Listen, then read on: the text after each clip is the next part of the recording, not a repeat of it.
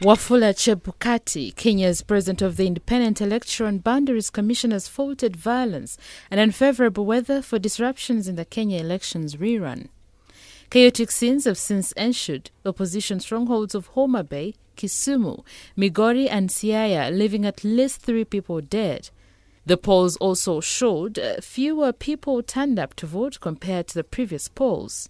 Chebukati noted that the presidential election rerun would not be postponed after 28 October in 4 counties of Homa Bay, Kisumu, Migori and Siaya, while also faulting heavy rains for impacting voting in some areas.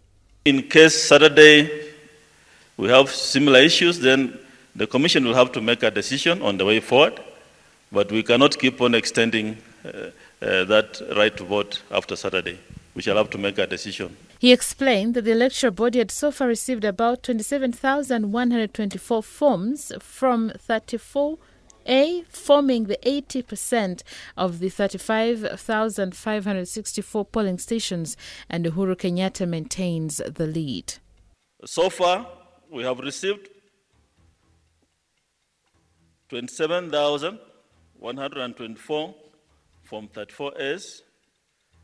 This is both at the back end and in the public portal, which means this is part of what forms 80% of the 35,564 polling stations which opened this morning. More results are coming in from other polling stations. Tunaendelea na kufanya ile mahesabu.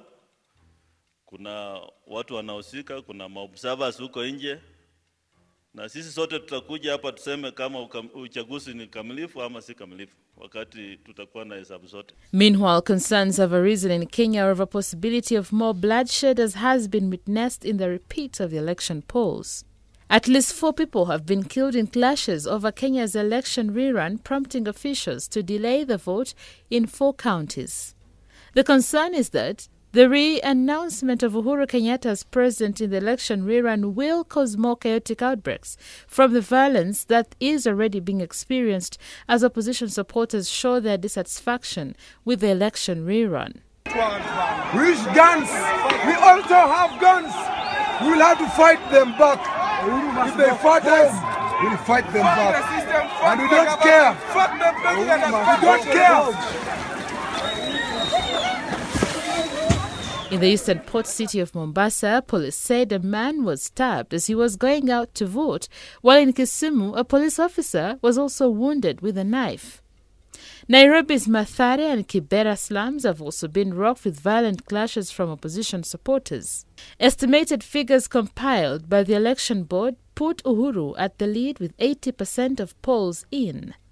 Hospitals are getting congested with injured persons who need medical assistance, especially for broken limbs, gunshots, fire wounds, and blood transfusion. The violence has drawn sharp response from rights watchdog Amnesty International, calling for interventions on addressing the violence.